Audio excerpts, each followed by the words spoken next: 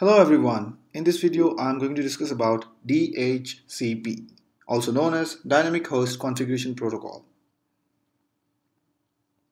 We all use mobile phones and laptops or PCs at home or at offices to access network resources such as internet or printer, etc.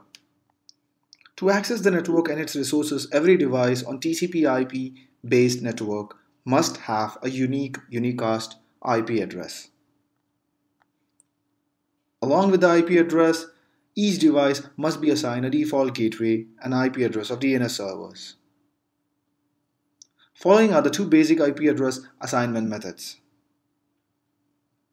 static and dynamic. Static. In this method, an IP address is statically assigned to a device by the administrator. The administrator configures the IP address, subnet mask, default gateway, and DNS servers manually. Static address assignment method is an extra burden for the administrator, especially on the large-scale network. Administrator must configure the address on every end systems in the network manually. Next is dynamic. In this method, IP addresses are assigned to the end system by DHCP server. As I said earlier, DHCP stands for Dynamic Host Configuration Protocol. It is a client-server protocol used for address assignment. With DHCP, this entire process is automated and managed centrally. This method relieves the administrator of manually assigning an address to every network device. On the client machine, you have to select the options as Obtain IP address and DNS automatically. It automatically provides all the parameters to the end device. As you can see, an IP address and other related configuration information such as subnet mask, default gateway, and DNS IP is assigned to the end device. Next we have DHCP scope. It is a pool of IP addresses or usually a range of consecutive numbers within a single IP subnet maintained by a DHCP server.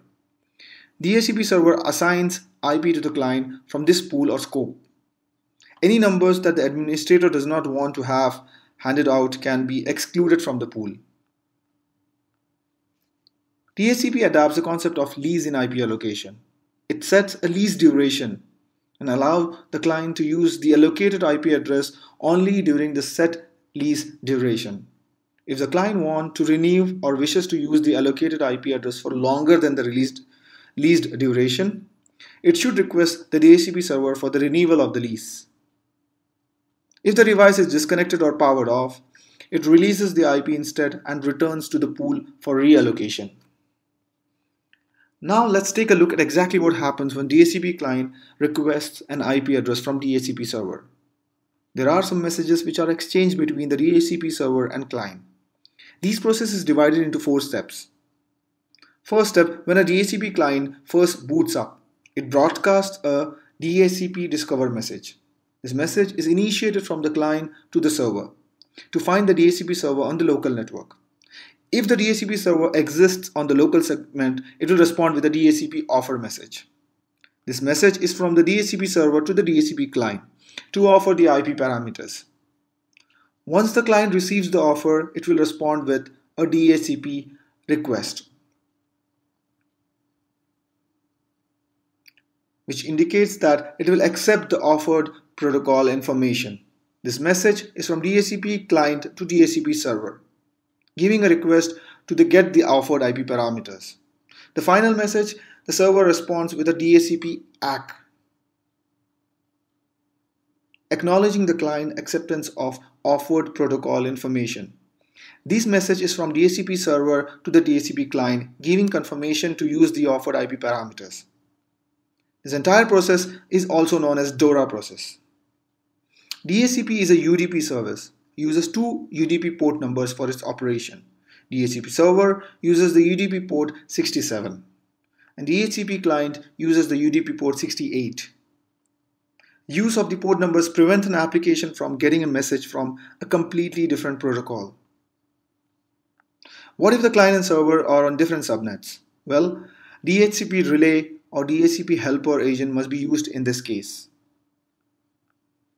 Other than dynamically assigning IP address to client machines, DHCP also has the ability to provide various other interesting parameters or DHCP options to client machines, like time zone information, boot argument paths, NTP server, static routes,